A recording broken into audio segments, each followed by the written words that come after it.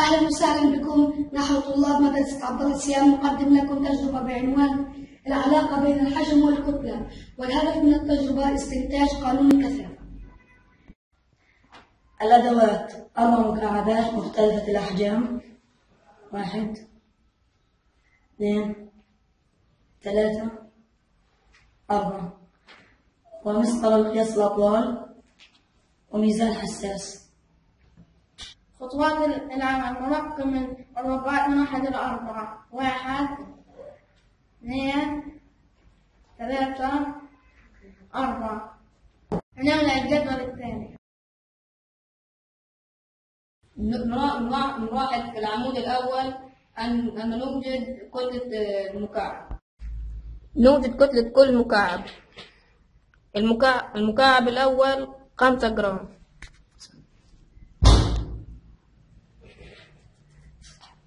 والمكعب الثاني 11 جرام،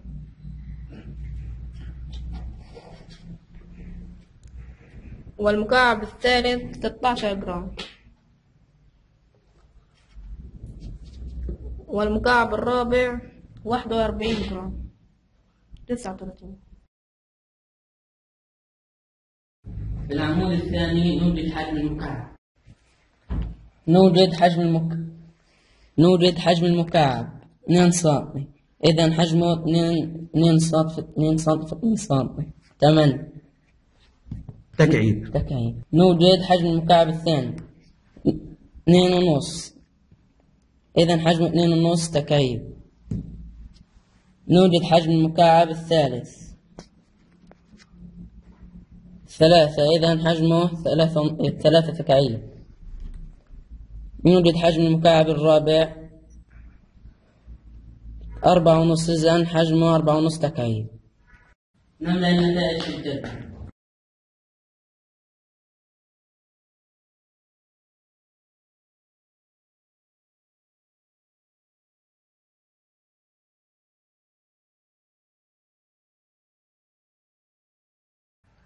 نكمل الجدول. والعمود الثالث هو الكتلة زائد الحجم. نلاحظ النتائج الآتية.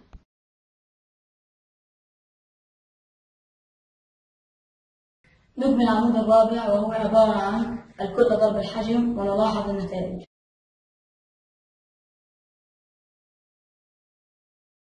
نملأ العمود الخامس وهو عبارة عن الكتلة تقسيم الحجم، ونلاحظ النتائج.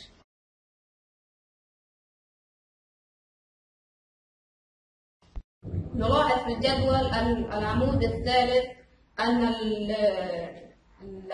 الأعداد غير مترابطة، والعمود الرابع غير مترابطة، والعمود الخامس نلاحظ أنه أعطانا قيم ثابتة وهي نص. نستنتج أن حاصل قسمة الكتلة على الحجم يعطينا مقدار ثابت، ألا وهو الكثافة. كان معكم الطالب عبد الرحمن عبد الفاضل. كان معكم الطالب زين الدين فهد العقاد. كان معكم الطالب بشار نعيم حسن. كان معكم الطالب عز الدين أحمد الفاضل. كان معكم الطالب بلال شفيق.